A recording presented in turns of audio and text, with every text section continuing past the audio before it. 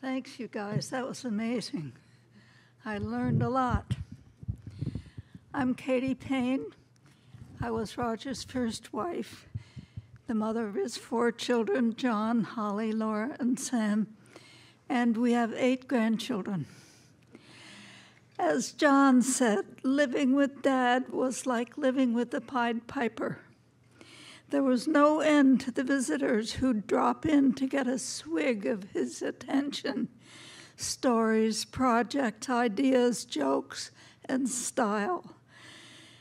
Soulmates from summers in the Greenwood Music Camp.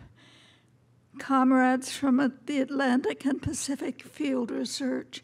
Young, old, wealthy, poor, solemn, hilarious, each in his own way nourished and nourishing friendship with Roger. I was his first wife. We met while performing Bach's Passion according to St. Matthew at Cornell, with him playing the cello, I singing in the chorus. And we were married in 1960. By 65, we were in the thick of things with 4 children and thousands of whales on our minds. Roger turned our back barn into what we called the lab. This housed his research team and projects and was closed to nobody. Beware.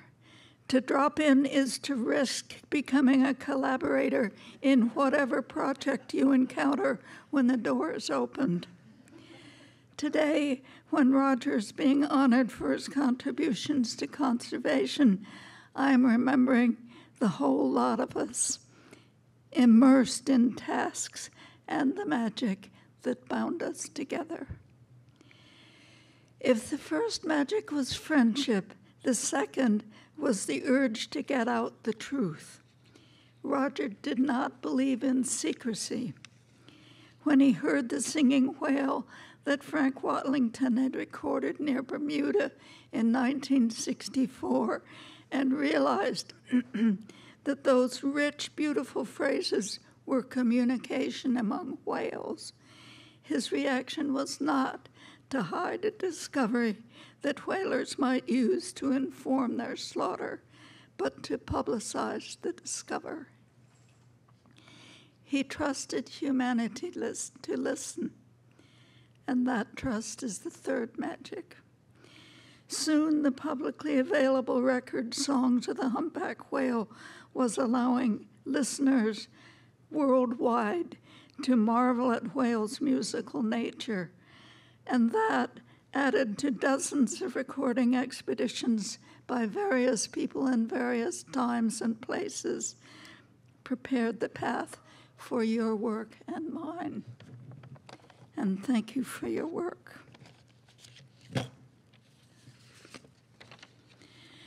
Roger loved to talk and had a quirky way of expanding ideas beyond their logical boundaries. Why not? Spread your wings were typical Roger messages that delighted me even as they frustrated some of his critics. I'll end with an example of his own wing spreading. He sent this out in a brochure that accompanied a lecture in 1979.